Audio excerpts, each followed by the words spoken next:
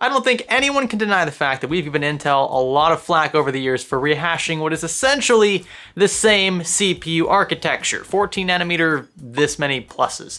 And if we're being honest, AMD's kind of more or less done the same thing with the release of its XT processor lineup. Not that it's necessarily bad if it's just a one-off thing. If you're doing it one time as kind of a architecture rehash, so to speak, in between big leaps in terms of performance, I don't mind that. It's when you do it 5 or 6 times that it gets pretty old. But anyway, that release, the 3600, 800, and 900 XTs. On the surface, they appear nearly identical to original Zen 2 SKUs, and that's because they are nearly identical. But there's a bit more to the story than meets the eye. I want to discuss that and discuss the viability of those CPUs overall.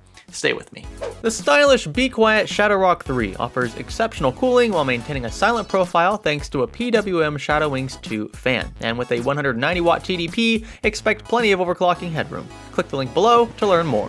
First, let's talk about what these chips aren't. These are not direct upgrades for existing Zen 2 SKUs, namely the popular 3600, which is not the box I'm holding, not sure why I did that. Instead, the XT lineup is meant to complement what is already, I need to oil this chair.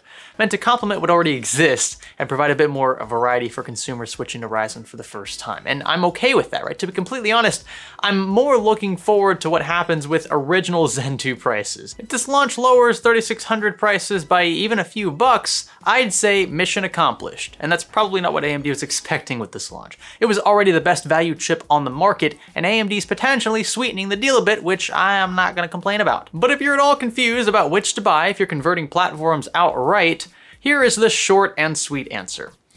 The XT processors aren't worth it in my book. And I know that's probably a hot take you weren't expecting, seeing as though Team Red's been on a roll these past few years. And just a quick disclaimer, I have not seen a single TechTuber's review of XT chips. So I have no idea what anyone else is saying about this. This is just my impression of the chips based on the tests that I've run. I ran a few tests, I would say more than a few, which is why this video didn't release or publish the same day that the NDA lifted. I'm not a fan of NDAs to begin with, but also this is a lot of stuff to take in. I decided to compare, for the most part, just the XT SKUs to the non-XT SKUs, since we know how the non-XT ones already fare against Intel offerings. But I did throw a few Intel chips in, especially when we were talking about the 3900 XT, because the 10900K was released and then the 3900 XT, and so I don't have raw data for those two. So you'll see that later. Anyway, the 3600 XT, which seemed the most appealing on paper, squeaks out a tiny win in synthetics and rendering, but gains almost nothing extra in most of the games I tested, which I'm sure is no surprise, seeing as though the only real benefit here is a slightly longer sustained boost and a slightly higher boost overall. Architecturally, the 3600 XT, right, still sits on that 7 nanometer process. It still boasts 6 cores and 12 threads. Again, it can boost a bit higher and it can boost a bit longer, and it consumes a tad bit more power, but that's really where the story ends.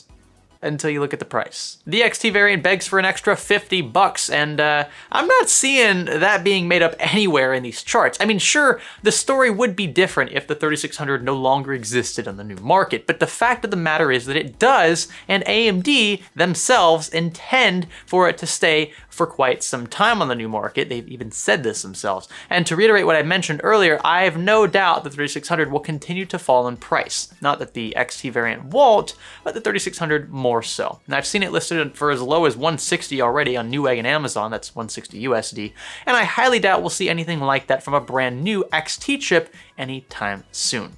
Now, as for the 3800 and 900 XTs, things spread out a bit more, but this kind of makes sense as performance scales with core count. The 3900 XT in particular caught my eye as a potential winner from a sheer power standpoint alone, seeing as though it beat out my 10900K stock for stock in a single core Cinebench run, though it is worth noting that this is the only place where the 10900K lost. In gaming, the 10900K is still king, but when value is called into question, the 3900 XT takes the cake by a long shot. It also manages to consume significantly less power while doing so thanks to the more efficient process. Intel can't even keep stock of higher tier chips. The 10900 and 10900K are out of stock right now on Amazon, being sold by third parties for like $800 or $900. What the heck is that, right? So I feel like this section of the video could more or less be rendered pointless at this moment, although I expect the stock will eventually creep its way back. The only reason, in fact, that I would choose the 10900K or 10700K at MSRP over an equivalent AMD offering is in the case of Premiere Pro, where an IGP certainly comes in handy, which most Ryzen SKUs do not have. It's why I still use one in my personal editing rig. Am I pointing toward it? Yep, that thing there.